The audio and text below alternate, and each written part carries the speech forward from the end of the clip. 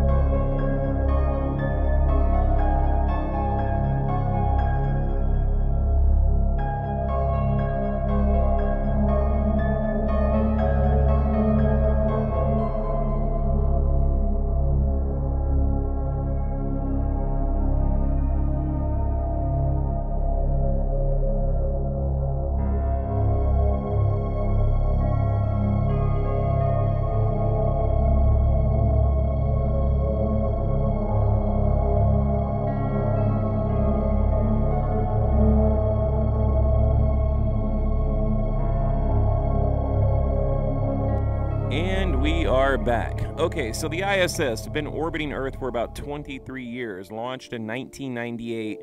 The first long-term resident arrived on November 2nd, around 2000, somewhere in that ballpark.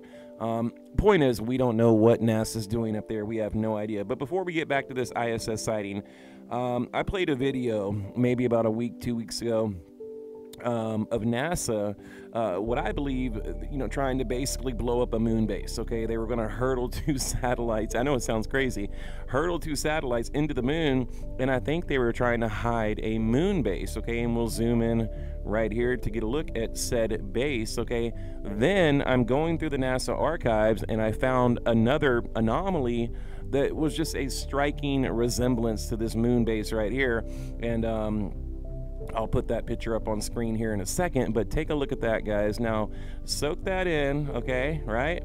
Now, look at this. This is what I found in the NASA archive. I mean, that's clearly man-made. That is not natural. It looks like a waffle, right? It looks like, some type of rectangular door. So I just wanted to include that. Now, back to ISS.